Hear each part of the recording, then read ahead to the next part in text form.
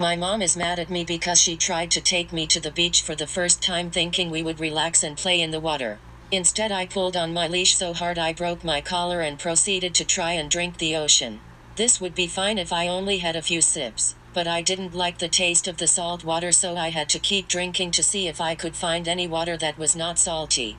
This did not work, and I drank too much salt water, so I had to stop and have explosive diarrhea in front of several tourists and their children.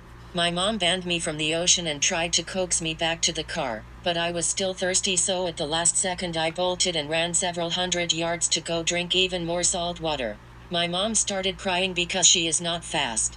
Luckily, I found a dead crab on the way and decided to bring it back to her, but I don't think she appreciated my gift because she said we are not allowed to go to the beach anymore.